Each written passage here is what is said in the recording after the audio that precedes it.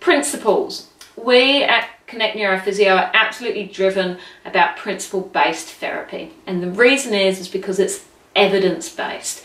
We're following the principles that create, also drive neuroplastic change. So I'm going to talk to you briefly about what those 6 key principles are for neuroplasticity. But these 6 key have also been tweaked and individualized and specified more for a specific set of principles for Parkinson's and MS. So it's worth watching those as well as watching this one as well. So those 6 core principles. First of all, it needs to be meaningful. That you need to be engaged. If you're not engaged or understand why you're doing an exercise or an activity, it won't create change. It's got to be intense. It's got to be high effort. We're not talking about just cruising along. We're talking about working out. If it was easy, it would have happened spontaneously, recovery. The fact that you're coming for further recovery, it's got to be hard work. We're going to get you sweat, hotty, puffing and panting.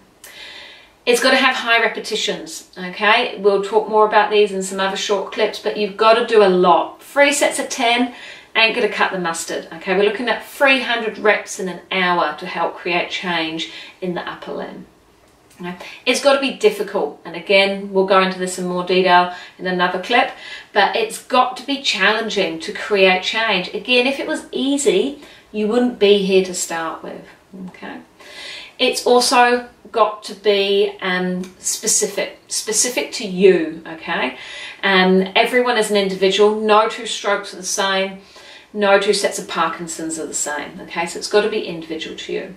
And then the last one is what we call timed, okay? It's got to be varied. It's got to have motor and sensory information coming up into the body and back down the body to help create that change. So we've got a little bit more info about those 6 core coming your way, so I hope you enjoy them. And if you're not quite sure if you're getting them all, ask us, challenge us, find out which exercises are doing which parts of those 6 core principles.